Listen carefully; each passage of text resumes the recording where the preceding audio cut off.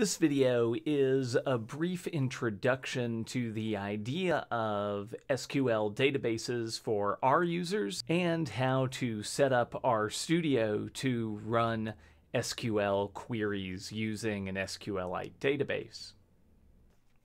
Most of the material for this class focuses on storing data in CSV or other delimited files. In addition to these flat files, one of the most common ways to store data and work with it is using databases. And we're going to talk about databases and how to work with them because they are a good place to store data. In particular, they allow real-time collaboration on adding and updating data by multiple people, working in lots of different locations.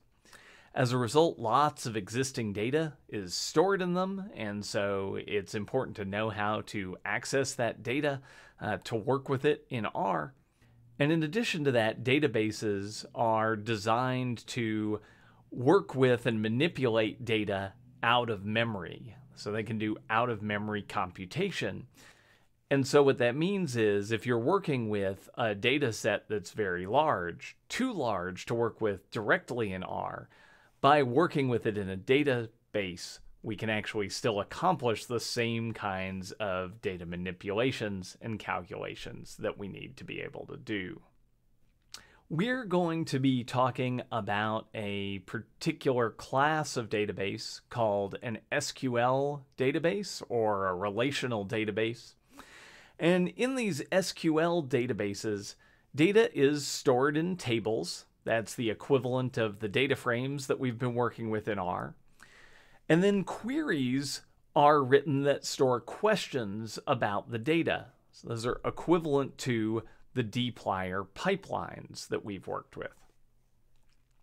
And these queries are written in something called structured query language, or SQL for short. And it's worth knowing that some folks pronounce SQL SQL.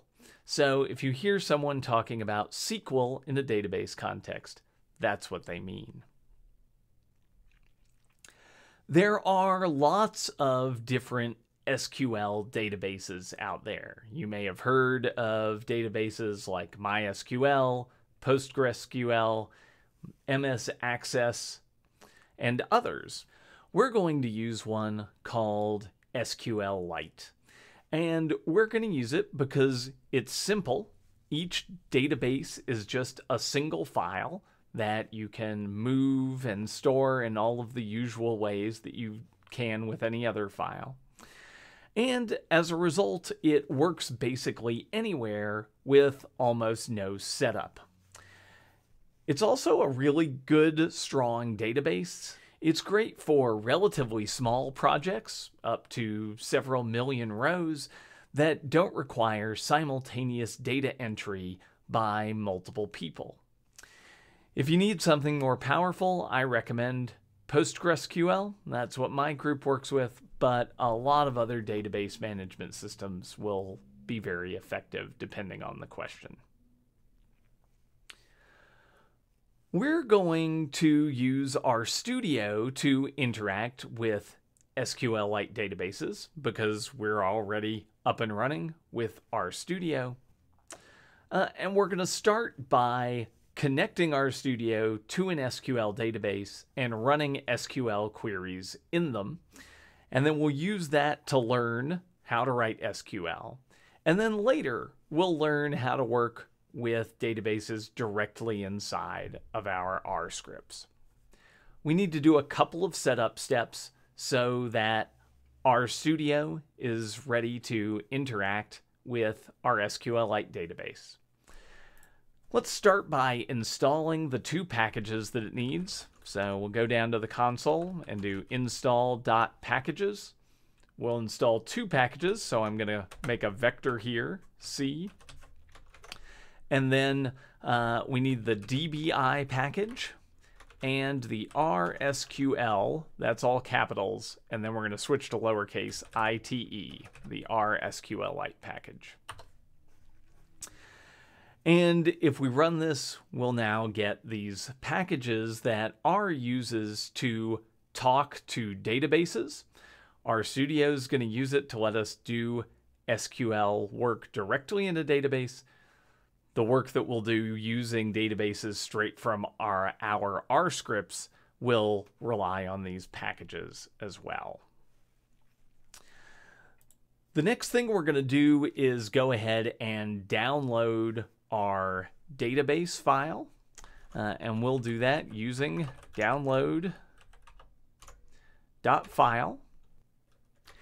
And the file is located at the following URL, https://n-loader.figshare.com/files/111-88550. And then we'll put a comma and the name of the file that we want to store this to, portal.sqlite. And if we run this, we will download this file. We can see over here, we've got now portal.sqlite, and it's about 1 megabyte in size. And that file holds the 3 tables that we've been working with so far from Portal: the surveys table, the species table, and the plots table, all together in one database. Finally, to let us do SQL here, we need to go to the New File button. And now, instead of selecting R script, we're going to go down and click on SQL script. And this is going to generate a file with a special comment at the top and a very basic query to get us started. And this special comment is RStudio's way of connecting to the database. And so we need to update this special comment to tell it the name of the database. We're going to go in here just before the last parenthesis, so inside this db connect function, and type comma, and then db name is equal to quotes portal.sqlite. And so this is just telling it that this is the database that we're working with down here.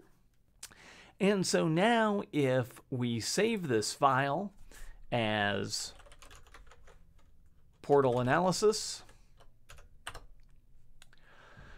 that file should save, and what we should see is the output of this simple select statement, which is just the number 1 down here. And if that's working, you're all connected and ready to learn SQL, which we'll do starting in the next video. Probably got a typo in here.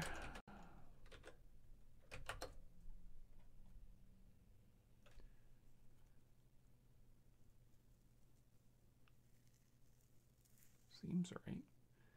And downloader, big share. Did I type org?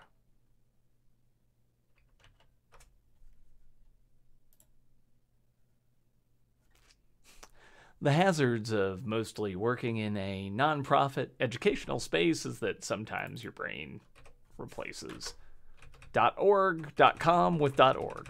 Oh well, okay, let's try this all again. That is a database that stores the same portal data set files that we've been working with a lot this semester. Oh my God, no.